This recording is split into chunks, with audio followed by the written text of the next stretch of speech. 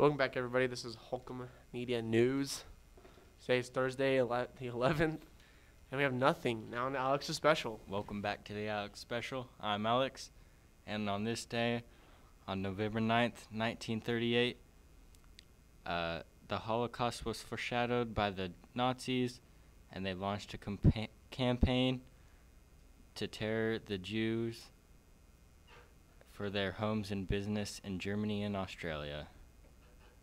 Now on to world news. Welcome back to World News. First thing we got, Biden's approval rating has dropped down to 38%. Kamala Harris has dropped down to 28%, and that's from USA Today.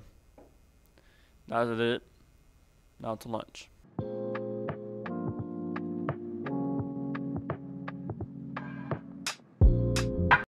For today's weather, we have a high of 59 and a low of 32 with 10 to 15 mile per hour winds. Now on to fun facts. For today's fun facts, we have Flamin' Hot Cheetos were developed by a janitor at Frito-Lay, Richard Montans, who got the idea after pulling chili powder on some reject Cheetos, and then he pitched it to the CEOs.